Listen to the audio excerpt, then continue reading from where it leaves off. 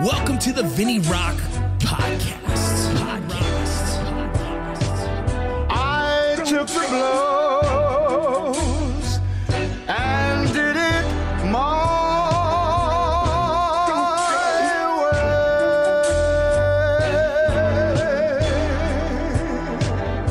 way. It's time. The Vinny Rock Podcast. What's up, y'all? We're live right now. I'm going to wait a little bit for people to get up in here. I got my man in here, Mike Beltran. You guys probably know him as Ibarra on Mayans. You also probably know him as a UFC MMA referee all over the place. You've seen him in all kinds of major fights. He's been in movies and shows, all kinds of stuff. What up, dog? What's going on, big dog? Chilling. What's up, Timmy? Man, I'm in here grubbing, eating my breakfast, got my coffee on. You got coffee today, too? That's right, brother. Go Raiders. Go Raiders. That's right. Oh, my goodness. Last night I pulled a hamstring playing softball. You're getting old, bro. You're getting old. That's what happens. You should stretch. I Before know. you start playing with your kids, homie. Man, it's messed up. Yeah. By the way, Mike, make sure you pusting. What is that? What? Your mind out of the gutter, bro. Yeah, what is happening? Good morning. What kind of sandwich you having, bro? Hey, we got our sponsors. You got Core Medical Group. Don't forget they do testosterone replacement therapy. They can ship it directly to your house. They can do all your blood work. Go check that out. You got Live Bearded, promo code Rocco. Live Bearded has all your beard necessities from oils, shampoos. They're a good company. Check them out. Willie Peach Chocolates. It's a veteran who makes chocolate out of his own home, adds Scoville units to it. Don't forget them. They have some really spicy chocolates out there. If you like spice, you like chocolate, go hit them up. Deadeye Outfitters. Deadeye Outfitters, we're going to be doing a lot of stuff with veteran and them. We have a golf tournament coming up soon. Hey, bro, you want to come play golf with me? Do you like golf or what, Mike? You know what, bro? You'll hang out? I'll hang out. I'll drive you guys around. You can't hate on golf because they allow you to drink and drive. So there you go. It is still considered a sport, so you can't hate on golf. So you can pencil me in on that one, brother. I'll drive you. That's it. So you guys go hit up Deadeye Outfitters. They got outfitters. They got all kinds of cool stuff. They got some plaid shirts. What do you call them? Flannels? Man, I'm so bad at flannels. Yeah, they got the flannels. Hey, I sent you a couple, didn't I? Yeah, this is good shit, bro. I love them. Yeah, there you go. Hell yeah, man. Yeah, I'm a big fan of them, dude. They got some solid gear for sure. You got Bullion Box subscriptions.com. Go hit them up for your precious metals, silver, gold, all that jazz. Go hit up veteran.com. Veteran is on its last week of the giveaway. Hit them up. You got Modern Gun School. It is a distance learning armor school. It's at www.mgs.edu. Go use your Voc Rehab, go use your GI Bill, and get your education on and learn how to build guns from the comfort of your own home. Amen. Yeah, we got Ecom Bulldog. If you guys are looking to make some extra cash, if you're looking to use the e-commerce world, hit up ecombulldogs.com and get his lessons. We'll put it all up in the chat. You guys go check it out, and we're going to get moving here. You guys already know who this is. You guys already know who it is. My man Ibarra from Mayans MC. What is up, dog? What's going on, Rocco? Buenos dias. Good morning. What's cracking? Good morning. Good morning. What's your beard routine like in the mornings? My beard routine. Well, you know, I'm a bit of a clean freak when it comes down to hygiene and stuff like that. So I actually condition my beard twice a week and wash it, let it out, and then I just tie it up, you know, and let it flow free, bro. You know what I'm saying? Just kind of just let it hang. Do you have to let it dry first? You know, yeah. I usually I'm in a hurry and I'm always on the go. I don't always let it out. I'll just actually cheat and I'll let out the top one and then I'll just wash it here because it gets itchy at times, especially after workouts and stuff like that. So before I hit the rack, I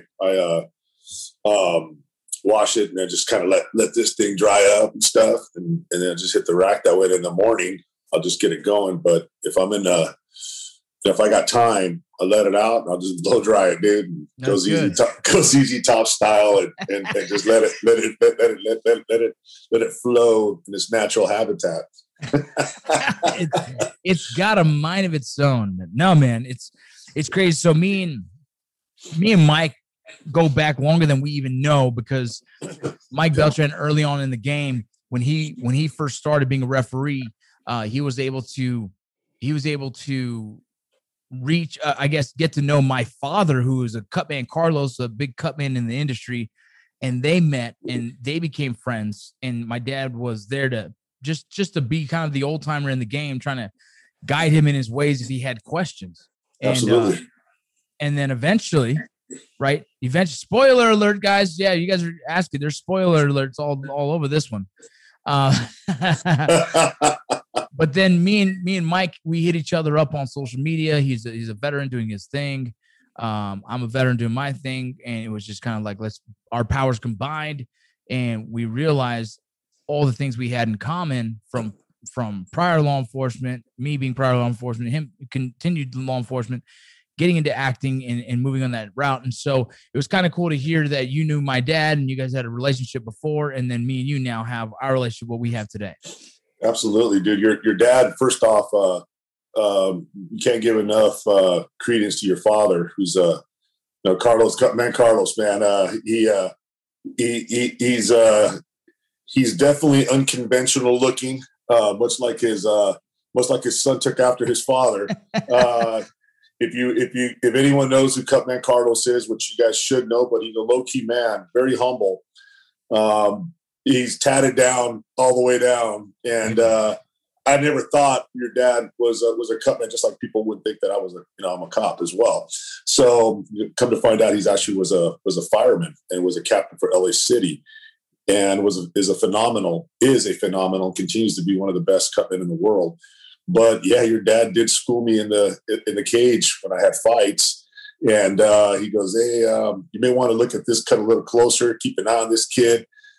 Yes, sir. Yes, sir. Yes, sir. And he always looked after me and pointed out specific cuts, which I already knew. But when you had somebody who's seen more cuts than I have, and definitely being a fireman, definitely has had his share of cuts and superficial cuts, if you will, and put them together. Your dad is the one who was one of the first ones in the industry when I first started, who was one of the guys that took me under his wing as far as the cutman goes. So that's your pop, man. Big shout out to your dad. And here I am talking to your ass, and we connected, and what a small world it is, man. So it is. Your dad raised a good man, and here we are, bro. Dude, I'll tell you what, I hate that we're even having this conversation on the terms that we're having them, bro. It was fun to have you on set, but not even that, like working with you, kind of helping at times, right? Guiding you, is showing you the ropes. Cause I've already now been on the set for several years, and I'm like, hey, this is how it goes, blah, blah, blah. And it was an honor having you on set. And, the spoiler alert in the room is, it's going to be rough next year when you're not there. Yeah, bro. Well, first and foremost, even before, any of this stuff here, I was very grateful to even be considered, and then let alone casted on the set. But when people actually don't know, or they kind of quasi know, is what a tight cast Mayans is, and how everyone promotes each other and helps each other out. It's truly a family, and it was unique because we did have a cocktail of many different walks of life on that cast. Yeah. You had me, who's a current law enforcement involved in mixed martial arts as an official. You've had ex-cons who have turned their life around and are doing phenomenal and are doing good things with their cause and helping other people with their own way of outreach and helping folks out spiritually or with substance abuse or whatever they have, or alcohol. And these are guys that actually have turned it around. And you have me as a cop, you have you as a former cop, definitely a war hero and an Army Ranger, which speaks volumes. So we had all this personalities on the set, and we made it work. And here we are, and it was an amazing run. Elgin James, what can I say, man? He's a solid dude. And, Debbie, my boy Brian Gracia. Yes. He's a good dude right there, man. I love that dude. And you were definitely one of the ones I would go to, hey man, how was that? Where do I go? And how did that look? I think it's funny. There's something about all of us actors who kind of want that immediate affirmation or Absolutely. that feedback. Like, is it good? Do you want me to change it? Do I need to shift it? What is it? And so that's kind of the power behind it all. Is we always want to go to someone that we trust will give us good feedback. Absolutely. I mean, you were Emilio Rivera was, man. I can't say mine without Emilio, and that's the homie right there, man. He actually gave me my first acting class. So really, yeah, dude, he did. I actually auditioned for Ganchi. No way. Yeah, dude. Yeah, that fucker killed me, man. Yeah, who'd have thought, dude? Jimmy punked me out of that spot, dude. Yeah, he did a great job. We gotta give a shout out to Jimmy, man, for sure. Yeah, the actor who plays Concha, his name is Jimmy. Jimmy's last name is Gonzalez. There you go, Jimmy Gonzalez. Yeah, man, I'll tell you what, that guy, when he talks, it pisses me off. That's one of those characters where he's so good at it that you gotta respect it. And every time he talks, I saw him. He's got a new movie coming out on Netflix, right? And I saw him. I'm like, oh fuck! You get so mad, bro. It's one of those actors where you will see him on the street and still talk shit to the motherfucker, right? Because fuck that dude, fuck Conche, bro. Yeah, dude, he's such a good dude. We do talk, and we do keep in contact, man. But I actually auditioned for Conche. Yeah. And that's what I auditioned for, and I go, man, that should be a good role for me. And just in typical Mayans fashion, they know where to put the strengths, where they need to be at, and personalities that'll suit their narrative. Yeah. And I thought actually Ibarra was more my personality, and they nailed it. And they gave me this opportunity to play. To suit the role of Ibarra. Yeah. And,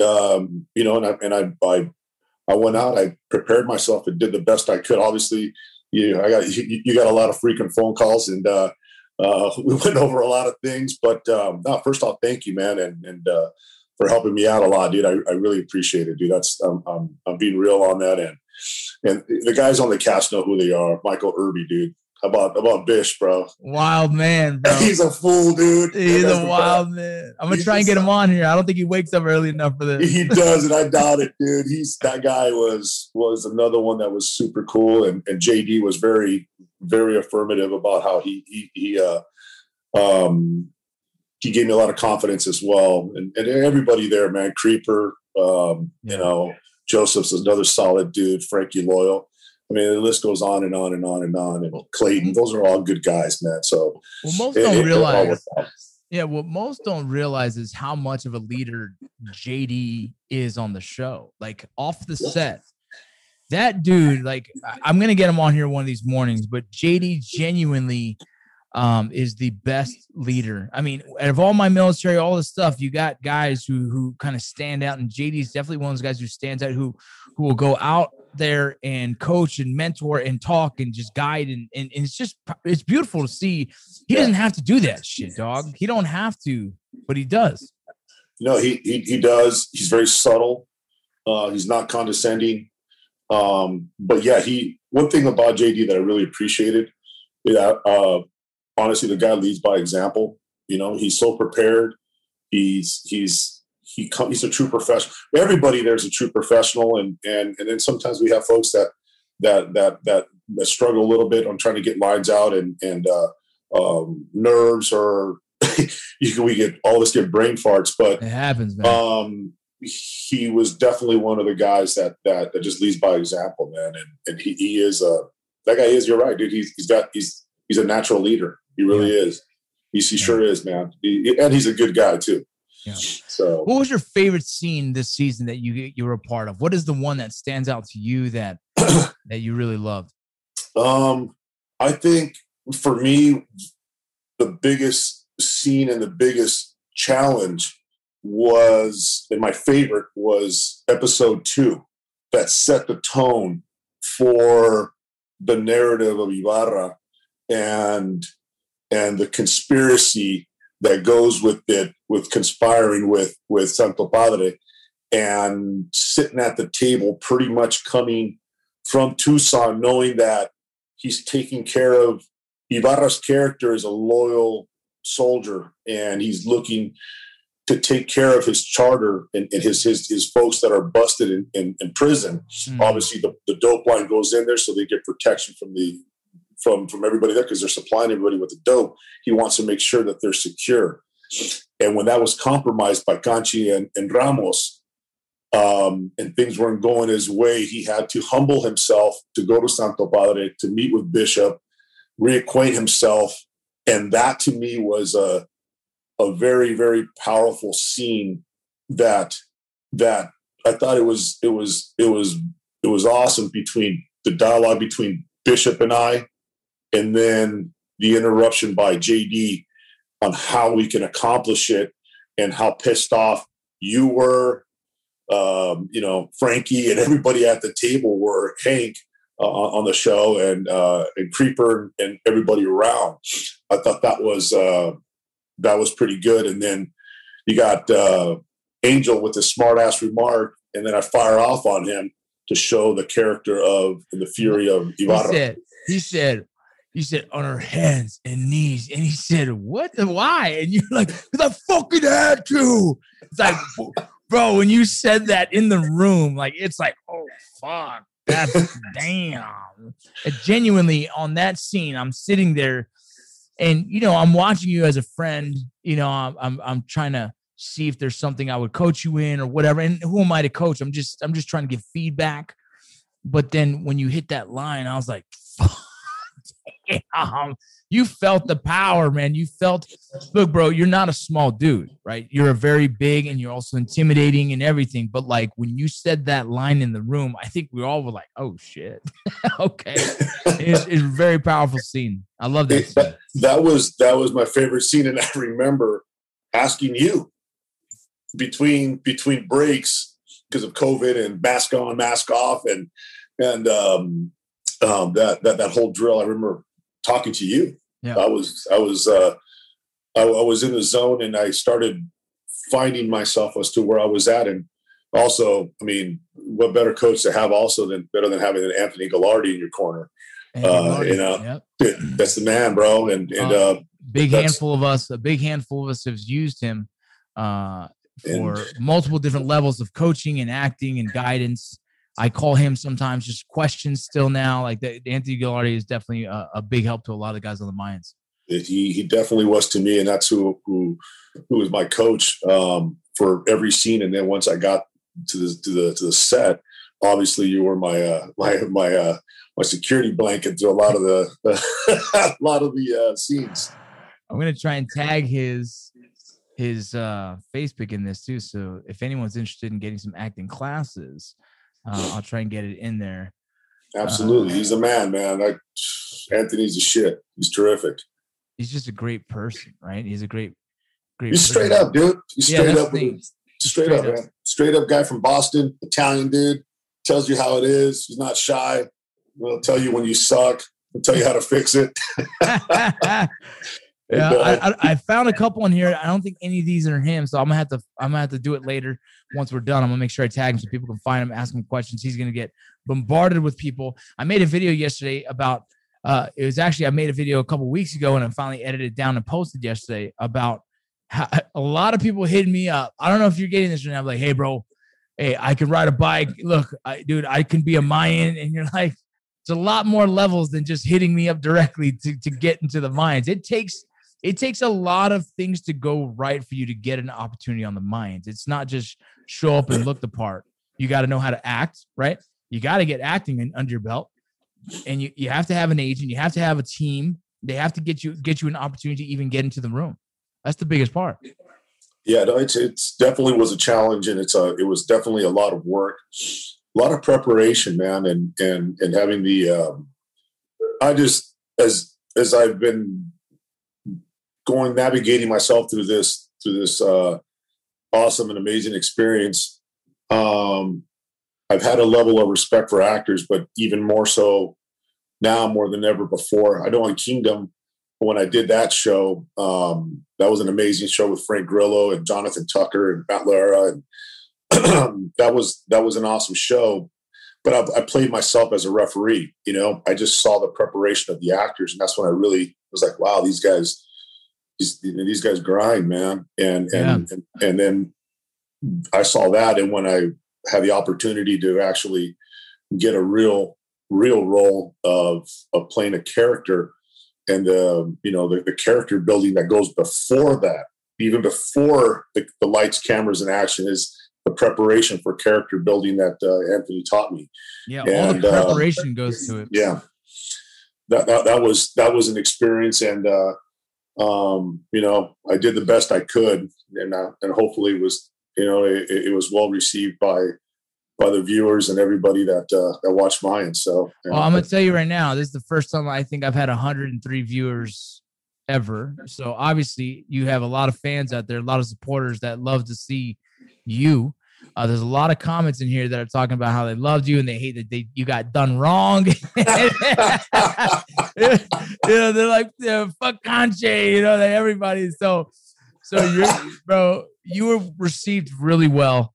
I think you did a great job. And I'm excited to see more of what you do in the future with acting and where it goes in your career. Because, guys like you are not a full-time actor. You also work a full-time job outside of this. And so just the fact that you did that, most people don't even realize how hard that is to do. It was definitely a juggling act, and but when you have a goal and you have a mission and you got passion for something, which I love being a detective. I love being a cop. I love working for the Sheriff's Department. It's the greatest organization in the United States, and we got the best sheriff around, and that's Sheriff Alex Villanueva. And we got an amazing department that's very challenging, that what we have to go through on a daily basis, as you know, and not always going to be liked. There's things that we do in this job that everybody wants a job done, but the thing is, some people don't want to see how that job is being done at times. And there's as long as you do the right thing and your heart tells you to do the right thing and treat people with respect the same way you want to be treated, or someone to treat your mother, you're going to be fine. Mm-hmm. And so I take a lot of pride in being a deputy sheriff, and that's on my page. And I always promote law enforcement in our military, because we are the first line of defense on the domestic front is law enforcement. Yeah, and our military is our defenders of the free world abroad. So yep. Well, check this out. So I'm gonna call him out. Sergio Cuevas goes, "I knew I've seen you before. Don't ask how." And he put laughing faces. That's funny. Sergio Cuevas, don't trip. I treated you well. If you were in the backseat of a radio car, if I took you to jail, you knew you were laughing on the way to the station, homie. So we're straight. That's something that I respect about, the law enforcement officers who respect the job and respect the people. I think usually come from the street, they come from the hood, they come from the lifestyle of understanding it. And I think they handle their job differently when you kind of know, right? I think in my life, I've known that I always walk this weird line where at any moment I could have been behind bars. I made dumb decisions as a kid. I hung around some fools and when I growing up, you know what I mean? And at one point there's a big shift in the lifestyle that I'm like, you know what? I'm better off doing this job because I believe in it. I also understand it. Like the fight against good and evil, it actually in my head existed in my world. Yes. And so it's like I've had stops as a law enforcement officer, and I'm like, yo, dog, straighten your shit up, get the fuck out of here and do the right thing. Next time I'm gonna fuck you up, right? This straight man-to-man talk of like, dog, I know you. I've been there. I've been in that position. And so all I'm saying is don't make me do this again. Get the fuck out of here and get your shit straight. You know what I mean? Like, and there's these moments that it all dictates how you control every situation. But the hardest part for me is seeing that a lot of dudes, like I have a lot of guys who couldn't make the federal law enforcement because they can't pass a lie detector test that have way better character than me, dog. Right? These really hard challenges to get into the federal system. Like they're way better people than me, but they can't get through. And it frustrates me because I always believe in, if you bring dudes from the street that understand the lifestyle, I think they can adapt to it better. And I think that they actually can communicate in a very, very, I guess, smart manner that is well received. I think it's important to bring in, which is what I like about our sheriff is that he's hiring people that are homegrown, that are here, that are Angelinos here from Los Angeles, and they come from within. Yeah. Not from out of state and elsewhere, which is not a bad thing either, because everybody needs an opportunity. You know what I'm saying? You want to get the best qualified candidates, and that's something that he does as well. But I think the emphasis is bringing in folks that are number one in today's day and age of getting somebody qualified nowadays, or let alone has a work ethic. Everybody wants free shit, man, and they don't want to work for it. So here in this profession, every day is different and it's very dynamic, and you have to be prepared mentally and physically. Mm-hmm. And to find a candidate that's qualified is it's an interesting situation. But bringing in folks that are from the inner city that understand the culture that you're going to be policing, and from an area that, like, I grew up in East LA. I'm born and bred East Los, man. I'm a Garfield High School LASD graduate, man. Hey, I'm an LAUSD graduate myself, dog. I had a third grade reading level, son. So we aren't very bright, brother. My sisters work for the school district, so for LA Unified. So I blame them and their mentors for our level of intellect, if you will. But it's very hard, man, and it was very important to me, honestly, bro. Growing up as a kid, I really respected the sheriffs. I loved how they were no bullshit. You were honest with it, you kept it real, and they were cool, and they kicked you loose. You acted like a dumbass in those days, and it was a different story. And for me to go back and patrol the area that I grew up in and give back, honestly, it sounds as cheesy as it isn't to give back. And there's a little Boy Scout still left in me, that I wanted to give back to my community, especially in East Los, and impact some kids in any way, shape, or form was important to me. So that's not cheesy at all, bro. That's something that I think we have missing in society these days, is people going back to the communities and forgetting where they came from, dog. So the fact that you even say that, to me, that's the way it should be, and I respect that more than anything. And and even today, no matter what I do, I always give credence to the humble beginnings of my parents coming from Mexico, from Culiacan, Sinaloa. My dad at Tepehuanes, Durango. My mother, I was a first generation Mexican. Dude, I was in ESL, bro.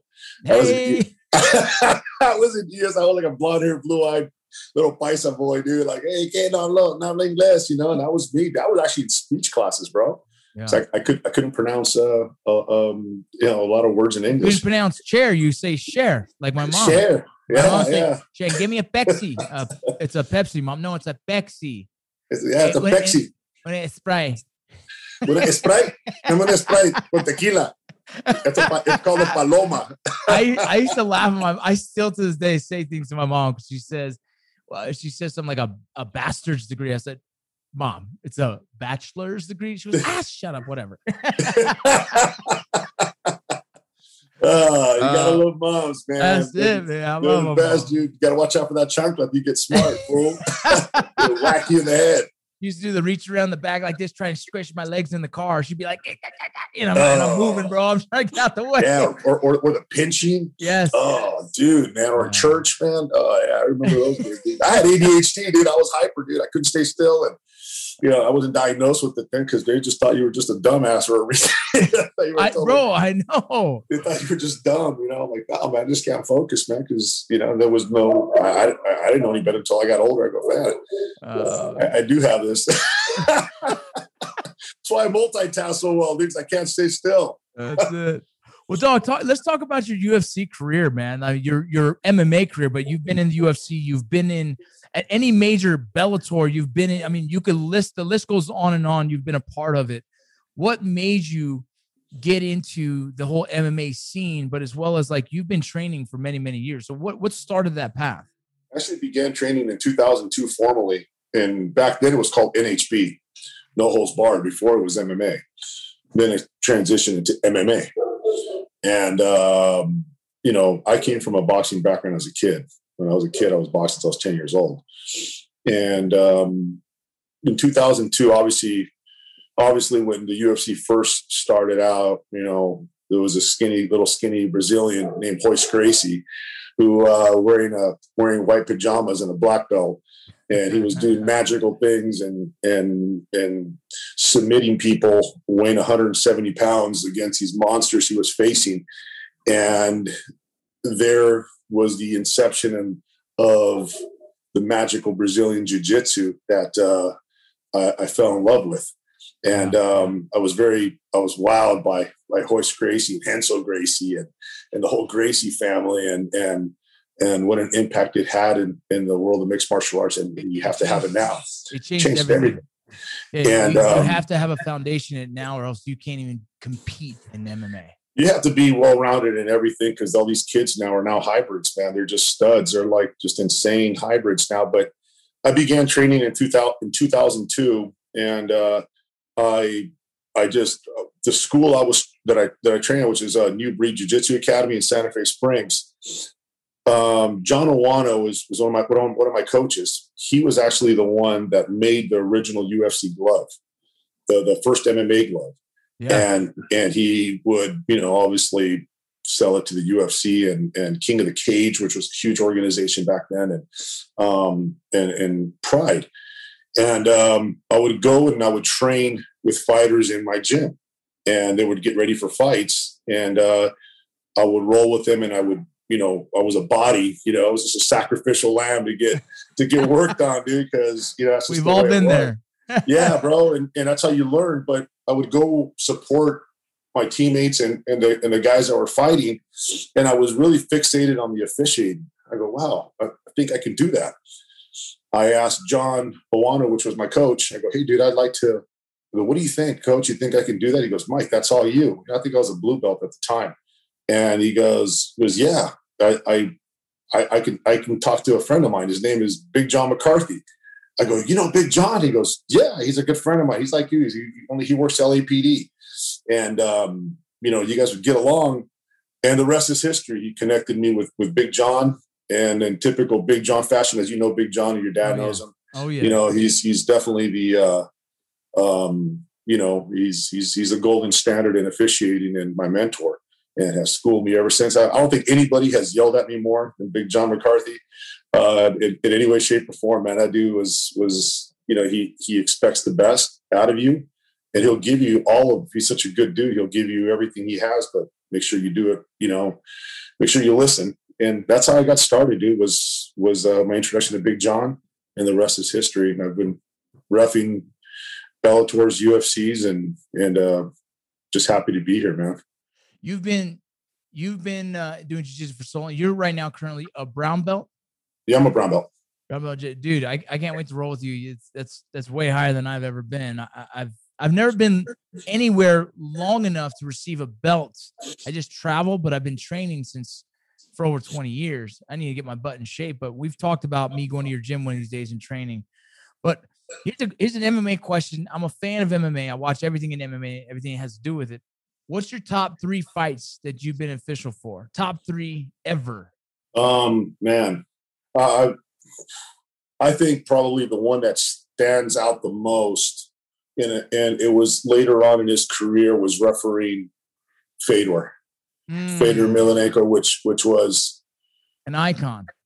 Dude, I mean, that's Fedor, man. And I remember it was in Chicago that I had that assignment, and it was Bellator. And he fought Frank Mir, which is another icon. Yep. You know, those are two studs. And Frank is Frank. He's such a badass dude, you know, and great guy, great family man. He's got a high-level wrestler daughter as well. His daughter's a beast, dude. She's awesome. Yeah. She's a straight killer. I ref that fight, and to me, just wow. I mean, I still get goosebumps. You know, I'm thinking I got to ref Fedor for the first time in the United States in the cage in Bellator. Yes, it was towards the ending of his career, but just to say for me, my own personal satisfaction and my own wow, I'm in the room giving a rules meeting to Fedor. And I put my best game face on. I did the rules, but inside I was just like, wow, this guy's just, I'm here. Yeah. That's how I felt. And, you know, I officiated the contest and he won, and he knocked out Frank, and I got to raise his hand. And whether if he won or lost, it didn't matter to me, because I'm not there I don't care who wins. I just want the guys to be safe. But to officiate Fedor, to me was that would have to be probably the most rewarding, not most important, but satisfying thing I could say. Wow. And I told Big John, and he obviously had a lot to do with it, to be honest with you. Just a little bit. Just John had a little bit to do with me getting that assignment. By force or fear, right, John? But he had a lot to do with it, and they believed in me, and that felt really good. But I would say Fedor would be a very huge thing for me. There's just so many great fights. I think the first time I was in Madison Square Garden, and that was also that's huge, dude. Yeah, and it was a Bellator event, and I've done it for PFL. But when I was in New York in Madison Square Garden, and once again, John, you know, I'm always with John, and he you know, he goes, "Hey, Mike, just look around and take it in, bro. You're in Madison Square Garden." And I just looked around, and I was like, you know, I'm not gonna lie to you, my eyes got a little watery, dude. I'm like, oh man, I'm in the Gardens, dude. This is where the greatest fighters and boxers and the history of the Garden. If you're a fight fan, everyone knows that place. You know, Madison Square Garden, and it didn't matter. Obviously, I love Bellator. They treat me very well, and just to be there, and whether if it was Bellator, the UFC, whatever it was, just the fact that I was in Madison Square Garden, that to me was like, I called my son, I called Mikey, and I go, hey, mijo, look, you know, and I did the whole fan thing. I go, man, the Madison Square Garden, man, look, you know, I go, this is the Gardens, mijo, and he's like, that's cool, Dad, that's cool, you know, and that to me was super, super cool, man. It felt really, really good to come from working my way up the ranks to being in the Gardens and refereeing a Fedor, Madison Square Garden. That's the big show right there. That's like the major leagues, right? Like, you know, like that's it, dude. That's it, man. I've you know, dude, I'm in the Gardens, you know, and now I'm licensed in Nevada, so it's you know, it's been you were one of the first people I called, but I told you, dude, I called you right away. Hey, and guess what? And that's why you've been able to do more UFC fights, because the license in Vegas is a very important one for a lot of UFC fights, correct? Yes, and well, obviously because of the pandemic, and all the fights are at the Apex Center, you know, until, you know, the government lifts these restrictions and cases are down and so forth and so on, and every state is opening up. So that's why everything is done in Nevada, because of the Apex Center. And this weekend I fly out. Actually, tomorrow I'll be refereeing the UFC in Texas, so I'll be there as well. Where in Texas? Houston, Texas, brother. Nice. It's open. It's going to be open to the public, man, and it's going to be the second open show Bro, So I saw that show the other day. What show was that? I was in Florida. The Florida show. There was a show the other day that I'm talking. Was it Cowboy Stadium? Recently, there was a fight there that was. You're talking about the Canelo fight, bro. That fight, there was people up in the rafters, dog. That thing was packed to the roof. Yeah, that was insane, right? That was insane to see. I mean, I love it. I think imagine for the Canelo, bro, when he does it, he's telling the crowd and they go, it's crazy, bro. Oh man, dude, it's amazing. I got a question. Who do you think's gonna win the fight, Canelo versus Plant? Caleb Plant. If they unify the belt, that's how they unify the belt. They got Caleb Plant. He's the one. So if Canelo does that, he'll be the first, I believe, Mexican in that weight class to ever unify the belts. And Caleb Plant. Look, brother, if I say anything other than Canelo, my East LA license will be revoked, homie. Just like Marcellus Wallace, you just lost your LA privilege, homie. Dude, of course I'm gonna say Canelo, man. He's I like him. I like the way he fights. He's a tough kid. He just bangs to the body beautifully, and then he takes you out in the later rounds like a typical Mexican boxer or Latino fighter.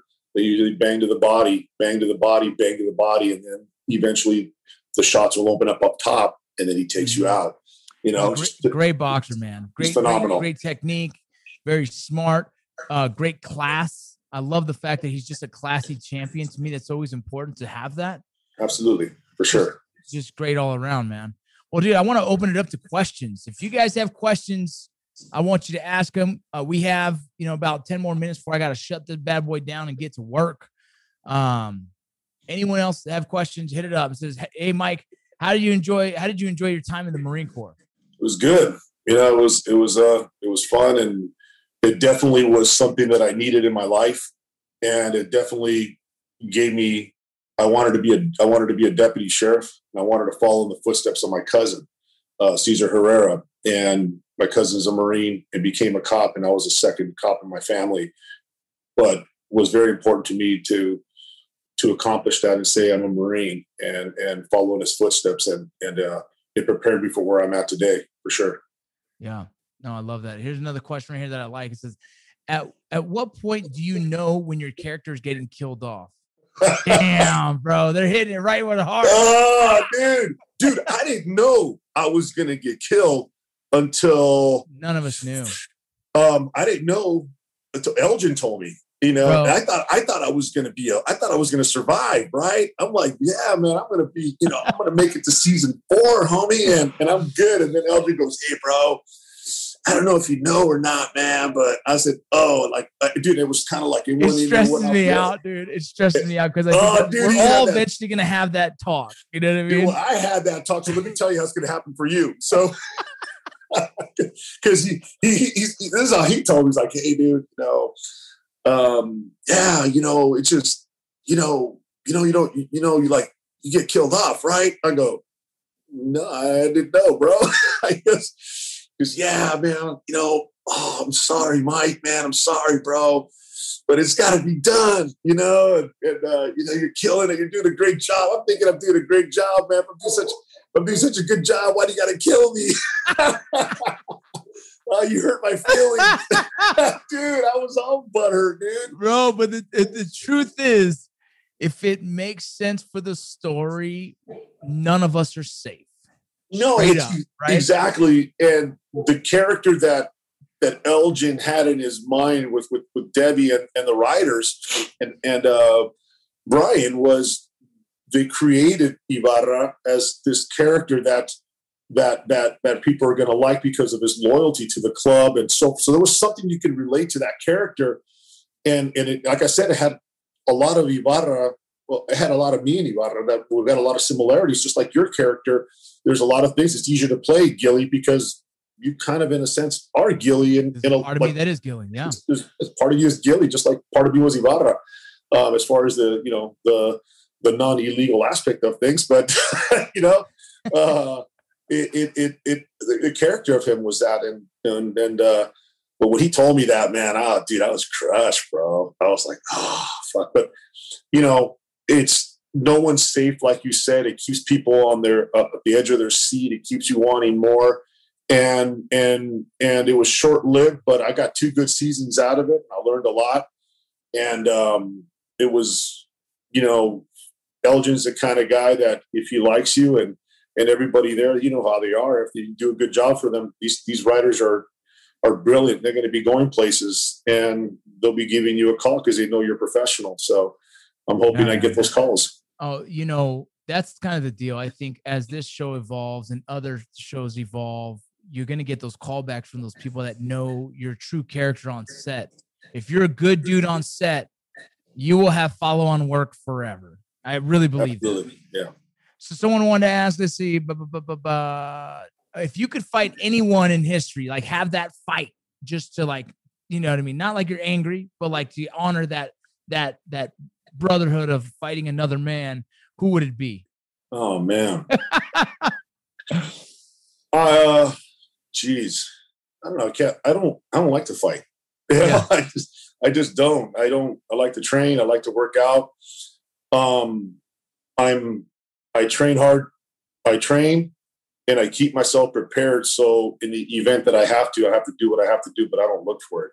So I can't even answer because I know what my limitations are, and I know what I can do, and I know what I'm capable of. And if I'm pushed in that direction, I'm going to be very clear. It won't be very nice to someone who steps up, because you will respect me, and I'll make you respect me. Well, that's kind of the thing. You train your whole, if you've trained your whole life for this stuff, I feel the same. Like, I don't start fights, bro. I don't start fights. I don't even want to get into fight. I actually avoid the fights. But if it comes down to the point of me having to throw blows, it's going to be a fucking hellstorm on this motherfucker. And if I'm not caring, if I don't need it, it's a lot of different things, right? It's this weird. Yeah. If it gets to that point, something seriously fucking wrong has gone down. Not all my dogs are barking. And if you push that wrong button at the wrong time, and it's something that I need to go home and survive, I'm going home no matter what. And that's just the way it's going to be. And how I go home, who cares? But I know I'm going to survive. And that's just how I think. That's it, bro. And there's just no other way to look at it. But no, I don't like to fight. I hate fighting. Even the thought of it just kind of like, Another question. Yeah. Do you actually ride a bike? Yes, I do. Yeah. I know. Yeah. I knew the answer to that, but I wanted everyone else to hear it. Yeah. Yes, I do. Yeah. And my bike is called La Chola. I have a street glide, and it's custom. And I just got it back from Laidlaw Harley Davidson in Baldwin Park. They're the ones that customized my bike. And they're the ones that hooked it all up. So, yeah, if you go to my Instagram, you can check it out. I love that bike, bro, by the way. Hey, who would win in a fight, Rocco or Wanderlei Silva? Rocco or Wanderlei Silva? Oh, man, I love you, Rock, dog. Damn, bro. Bro, that would be the scariest fight of my life right there, dog. Dude, he's an animal, bro. He'd kick both our asses, dude. I'd have to jump in there and help you out, bro. Yeah, bro. All I want to do is try and fucking catch that beautiful new nose he has. That's it. Dude, that nose has been redone so many times, bro. He's Wanderlei's a man, bro. He's such an awesome dude. I think great dude. He's awesome. Yeah, dude. He's a class act. I actually refereed him. So phenomenal dude. Great guy. Last question here, and then we're going to jump out of here. How was the transition from Marine to cop to actor? It's just a journey. Yeah. And it's I'm a very goal-minded individual. I set myself short-term, mid-term, and long-term goals. I actually write them down. And actions speak louder than words. So I set myself goals as a kid. I wanted to be a cop, but also wanted to be a Marine. And acting was something that I got into when I started with Kingdom. And everything that I do, I'm not in competition with anybody. I'm in competition with myself. Love it. And that's just how I operate in my brain housing group is that. And so it's part of the journey. And sometimes life takes you these different turns. And who'd have ever thought of that I've ever be at Mayans and on the number one show on television, playing a character that kind of reminds me of me. And that's where life takes you. And so you got to be good to people, bro. Karma. There's always good karma. Treat people well, and they treat you. You'll get a good karma right back at you. I love it, brother. So anything you want to plug, anyone you want to give a shout out to, man, before we close this out? Yeah, you know what, brother, man. Thanks for having me on here, Rocco. I appreciate everything you've done, as a bro, and for veterans that I support, as well. I'm a big supporter of veterans, so I'll give that a shout out, on my behalf. Laidlaw Harley Davidson, man, hit up Laidlaw's, man. They did my bike. They did me right, AP meal preps, man. They're the ones that do my organic meal preps that I've given you some, you were eating my food on set,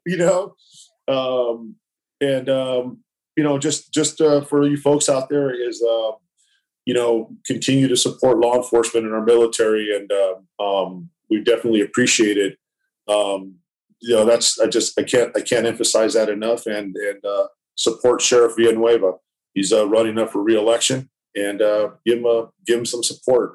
He's doing good things for the department. So that's all I can say. Yep. No, I appreciate everyone who's tuned in this morning. We'll be back next Wednesday morning and Thursday again. We'll talk more Mayans when it comes down to it. I'll get more guys on there. Really appreciate all of you guys for tuning in. Go check out my sponsors. I'll post them in there. I'm going to hit up the acting coach that we use as well. Everybody, you guys have a beautiful day. Thank you so much for all the fans out there for supporting Mayans, supporting Mike Beltran in his way. Good luck out there, Mike, and be safe, brother. We're out of here. You got it, brother. I like your office, dude. Thank you, bro.